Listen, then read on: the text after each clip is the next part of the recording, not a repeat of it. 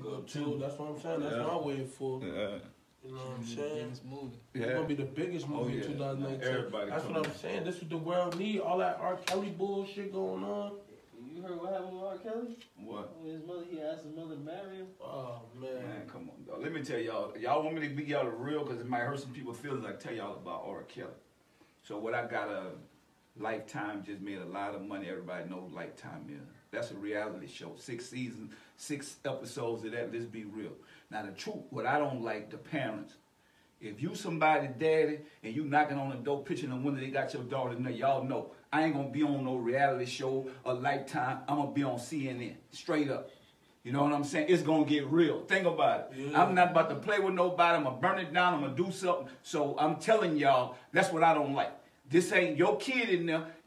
My character gone. God know I believe, I trust, all that, bro. But that'll be out the window.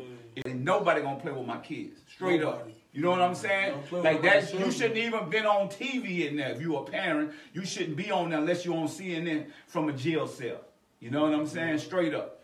So I don't know if R. Kelly did it or not. That ain't my business. I ain't judging. But I'm just saying those parents shouldn't have let that go that far.